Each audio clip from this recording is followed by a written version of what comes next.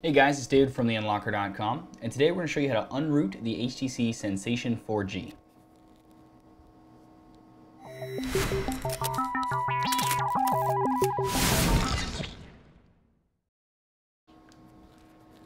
Okay, so the first thing you need to do is you need to set up ADB. So you can head to this link right here, and that'll take you to our how to set up ADB procedure. Follow the procedure, and then you should be able to see your device's serial number in the command prompt at the end of that procedure. If you can, then you're all set. You can come back to this procedure and continue. Okay, so now you need to download the RUU, which is the ROM update utility from HTC. There's a good list of them here at this link, so you're going to click on that. And make sure that you choose the right one for your device. The majority of people, I'm guessing, are in the States, and they're probably using T-Mobile. So you'll notice that T-Mo US is listed within these. Just choose the one with the latest files. So 129, 127, we're gonna go for the 129. If you're not using T-Mobile US, then just pick whichever one is for your specific carrier.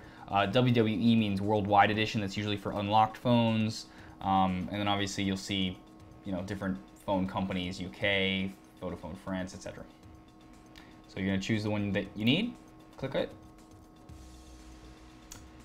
and download that.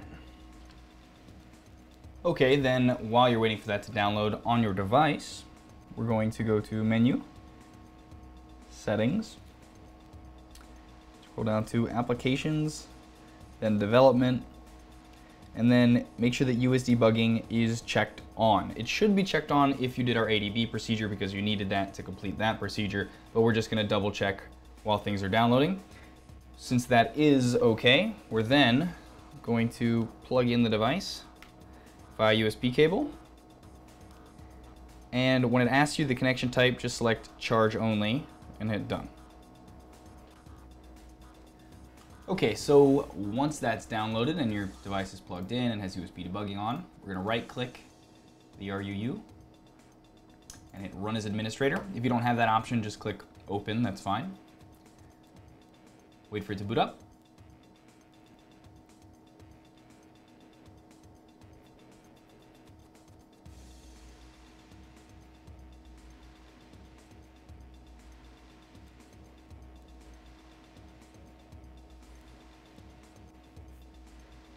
Okay, we're basically just going to follow the steps. So yes, I understand. We'll update the ROM image. Okay, great. Next. Do all of those things. Make sure your battery's at least 30%. I've completed the steps. Then next, it's gonna check our Android phone. Make sure it's the right phone. And we're going to say update.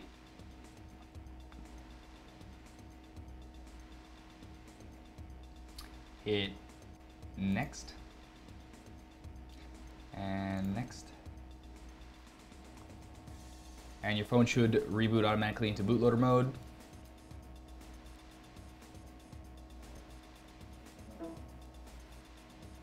Possibly install some drivers.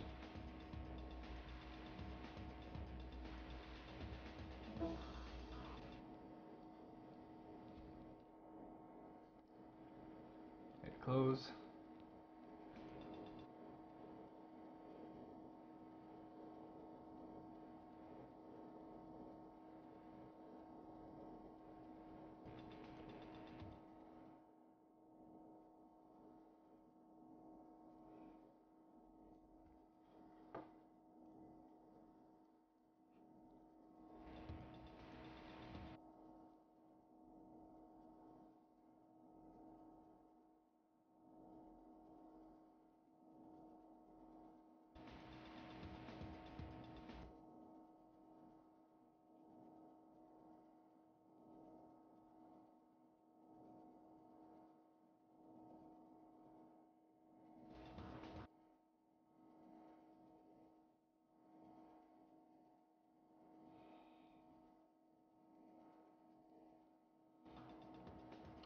And then eventually we'll start the progress bar at the top, updating HBoot, etc., etc. So just wait for this to finish.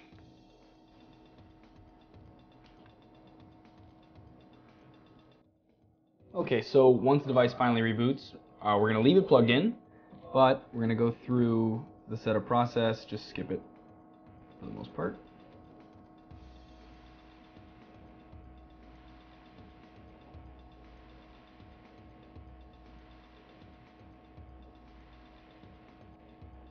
And wait for it to boot up.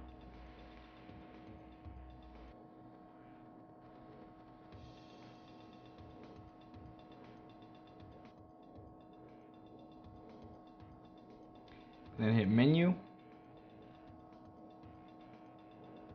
Settings, scroll down to Applications, Development, and turn on USB debugging, because it would have been turned off by all of that resetting we did. And then hit Home.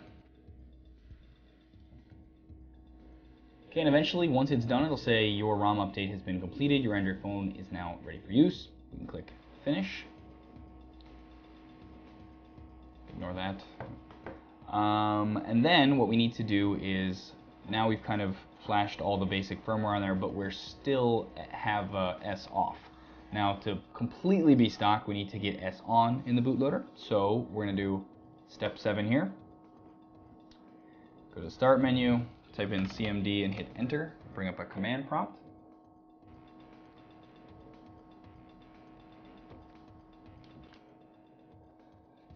And then in the command prompt, we're going to type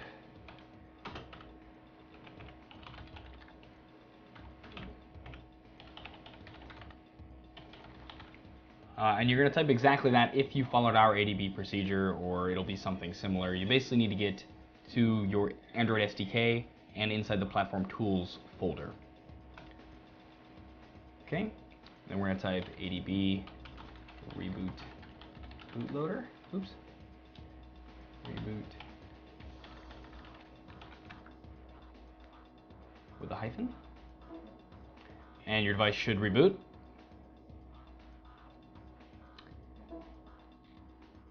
And once it does, we're going to type fast boot OEM write secure flag 3 and hit enter. I'll say finished, then fast boot reboot hyphen bootloader, and the device will reboot into bootloader mode. And now on your device you should see bootloader mode with S on at the very top. Means everything worked. We're gonna go push volume down and then power to reboot. And once your device reboots, it is now completely stock with S on, the standard recovery image, everything. It's ready to be sent back for either warranty or if you wanted to sell it, anything like that. There you go.